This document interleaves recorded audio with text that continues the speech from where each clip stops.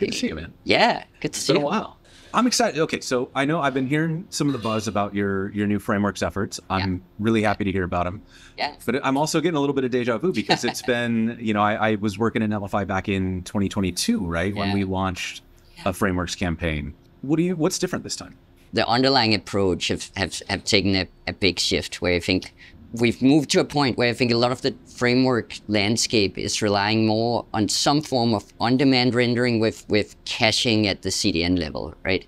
We were trying to make the framework layer work on Netlify without really addressing what would it take to make Netlify's platform best in class for dynamic caching, right? Like, let's work towards getting like these primitives solved so we can launch new framework runtimes that are very lightweight, very robust, and really just rely on our core platform capabilities. We have a new Remix adapter, new Astro adapter, and a new Next adapter, which is, for obvious reasons, always been the most complex one, right? Like Next for sure has also grown to be the most complex in terms of like every possible rendering mode you can imagine with different caching patterns and so on, right? Like, but now we've been able to build a runtime that supports all of that, based on a set of core primitives we kind of rolled out in the last 2 quarters. So the difference this time around is that you're focused on primitives instead. Yes. We've never had a framework of our own that was ours, right? So we always started by building like a platform that we thought framework authors could use to build amazing things with, right? When the framework suddenly became so popular, we started chasing them a little instead of starting to get back in like, how do we build the right thing and let them go? That's a really good point. And I think that articulates really well something that always felt like didn't sit right with me with that original approach. Was it felt like it was breaking away from what made Netlify so special. And Netlify has always been this sort of like champion of the open web. And when we started building for frameworks, it felt like we were like, here's Netlify with a hat. Kind of. And so I'm really excited against hats, but it's refreshing to hear because I love, I've always loved that about Netlify, that it's approaching the web as a like neutral party. We want to see the web succeed. It always seemed like it was Netlify's message. So what are the new primitives that I guess made it possible to do these new runtimes this way? Eduardo, one of our engineers, took a long turn on reinventing like the developer experience of Netlify functions to really say like, how do we make Netlify functions feel like you're just using modern web APIs? And our edge functions were actually like much better in that regard, like having a modern sort of like request response interface that feels really aligned with just like modern web APIs. So we took that to functions as well and really made sure that the experience of anywhere where you write compute code in Netlify is like very close to just writing modern JavaScript for any kind of like web API reliant platform, right? Like, and that's kind of the underlying, like, hey, if we want the adapters to be built on top of this, let's start by making this piece really great to build with, even if you're not using a framework at all. I love that this shift is happening. I use the MDN docs more than I use a lot of the Netlify docs. Precisely, and I really like that, right? Like, and we took that step already with edge functions. And then I'll say, personally, I've had a lot of inspiration from what the Remix team is doing, right? Like, I think they're doing a great job of also really imagining how can we stay as close as possible to the web platform and make everything you learn for Remix sort of apply to anything you build with modern web standards, right? Like, and we really took that same approach with Netlify. And if you know those docs, you can come and you can build with Netlify, right? Like, and use our primitives. So that was like one of the core pieces of improvements. And then the next like really big set of improvements, what would it take to go from being best in class at static caching and then being best in class at dynamic caching, right? Like where you have to start relying on developers telling our CDN, like, what do I want you to do, right? Without getting too many foot guns. With great power comes great responsibility, and caching headers is very great power, right? Like, if you set a cache control header that's in the far future for the wrong object, well, tough luck. You now have no possible way of telling your user's browser they should get a new version, right? Right. Like, I've caused a lot of pain for myself over the years with I think all of us have some scars from that, right? Like, so we looked at a new standard in the CDN cache control. So if you just set a cache control header, anything between your origin, your serverless function or whatever, and the browser, including the browser, will pick up that cache control and start doing things based on it, right? Like, right. But you can preface it with CDN-cache control. Okay. And now only CDNs in between will pick it up, and the end user's browser will never receive that, right? Like, so that already gives you a lot more control, because like now you can rely on our purging mechanisms, and you know you have a way to purge stuff. And then you can go even further and you can say Netlify-CDN cache control. And now even if you're in a situation with multi-layered CDNs or whatever, only Netlify will pick up those cache control setters, and you can really tell our edge, this is what I want you to do, right? Like, so that's a first important element of just being able to namespace. The next element was adding support for the stale while revalidate cache control instruction, right? Like, and stale while revalidate, kind of like what it says. It means like if a request comes in and we already have a response, but it's stale, you basically tell our edge, just give that response back, right. But start a background, start a new request in the background, and when that comes back, replace the element you have in the cache, right? Like, and we tied it into our normal purging mechanism, so you always have the guarantee that when you actually do a new deploy, everything is invalidated, right? Like, because it's always been important for us to keep that guarantee.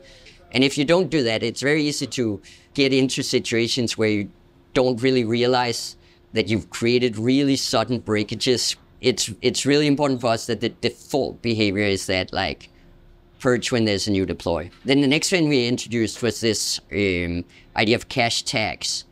Now you can apply a header called cache tags and say, give this a tag called contentful, for example. Every time there's a content change in contentful, I want to send a purge notification to Netlify. You can now go from purging every deploy to purging on demand. Suddenly, you just have a few primitives and you can easily construct like ISR patterns with on-demand revalidation and so on, just from these primitives without you don't even need a framework, right? Like, you can just use the serverless function and these headers.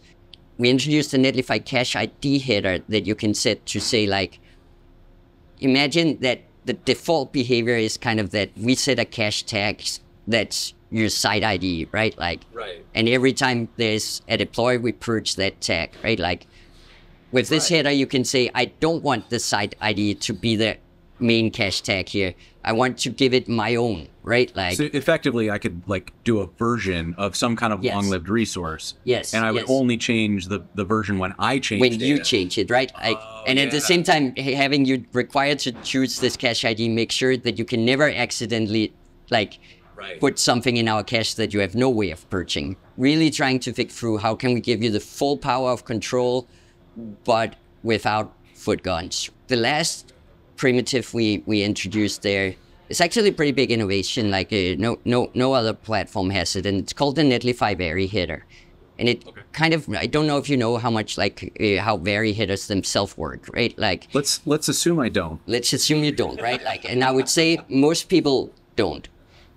Some people think they do, but they often don't. So the really simple thing is, like, when your browser requests an object from us, it will send an accept encoding header. So I think I do know how this works, because I've run into it before where I serve an image, but when you're using something like Cloudinary or whatever, you can say like, hey, send the right format for this browser. Precisely, right? But the URL is always the same. It's always the same, right? And so if it cached the first instance, then it does like an avif, and somebody who's on a browser that can't support avif suddenly calls that .jpeg and gets a broken image. Precisely. Okay, I get it. I get it. So that's the way you have a way to say in the response, say vary by this header, right? Like, you can say vary by the accept header and so on. But it applies to the whole value of that header. There's no granularity, right? Like, imagine I have my website. You might have tested everything. It caches super well. You have a 90% cache hit rate. Everything is good. and now your CMO goes spend like a huge campaign on social media, and suddenly every visitor coming in from that campaign have their own cache key. Right. You get a cache key, you get a cache key, right? Like it's like everybody has their own. What's going to happen to your cache hit rate? All the requests are going to go to your origin, and suddenly you have the good old, like, my database gets angry and now it's broken. So how can you solve that? Well, we introduced this Netlify vary header. We can go in and say Netlify vary cookie A/B test and say, take the A/B test cookie into account, but not the analytics cookie or all the other stuff that's in there. This is huge because this is the kind of stuff that I always wanted to do this, and I could not be bothered to figure out how. So I just kind of wrote it off as like, maybe somebody will solve that someday. So I'm very excited that you did it. We did it. We did it, right? Like,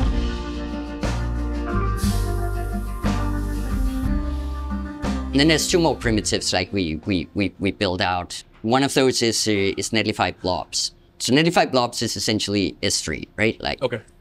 Like essentially, right? Like it's just even simpler in the sense that when you use it with Netlify, you don't have to think about creating buckets or setting access tokens or whatever, and figuring out IAM roles and all of that.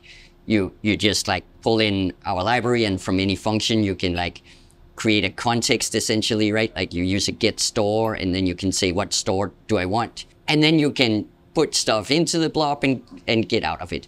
It doesn't really care about what you put into it and get out of anything into it. Yeah. This comes in really important if you want to add persistence to ISR. You can use it to implement these patterns regardless of what framework you're using, and obviously in our next adapter, it's used to handle all of the persistent caching. And then you said there was one more. And there's one more. One more thing. For now. So the last one is what we call image CDN. And for use cases like building a source set, like I love these image CDN tools. Before I had image CDNs, I would never do that. I just never had the patience. I wasn't going to do the work. Yeah. And then of course in our framework adapters, if you're using Astro or Next with Netlify, they have their own image tags. We will just use the image CDN transparently, so you don't even need to know it exists, right? Like, but again, it was really important for us to actually have the primitive, right? Like, and make the primitive available whether you're using a framework or not. This is exciting because like everything you said, at no point was it like, oh yeah, and then for Next we built this, and for Astro we built this, and for Remix we built this. These are just things that anybody can use. And you said a few times that like, I don't need to be on a framework to get advantages out of this. As you look at this space, how are you going to keep this open? We just got to stay true to the roots we kind of come back to, right? Like, and say, what is it we can extract from all the learnings of the different things the different frameworks are doing, and bake into our platform as first-class primitives rather than like purely chasing after does this specific framework work with us? Really, like always take that one step back and say, okay, if it's hard to get it work right now, it must be because we're missing some kind of underlying thing that should make it easy to get it to work, right? Like, so let's build that thing, let's make it available to any framework, and let's push in that direction. Because I also think that we'll keep seeing a lot of evolution in that framework space. And I think for me, it's really important that we think about, okay, what are the core building blocks? What are the core primitives? So we don't get boxed into like one specific way of doing things. So this all sounds amazing, but we're also really in the technical weeds here. I feel like a lot of the pain that I've felt as a developer isn't actually the code, it's the workflow. But I feel like, 10, 15 years ago, my pain was that everything was like crammed into a box that it didn't necessarily fit into. And we were just trying to make one tool do everything. But now I kind of feel like we've come to the other side, and we maybe overcorrected a bit. And now I feel like I have an independent service for literally everything that I do. Are these primitives here going to make that better?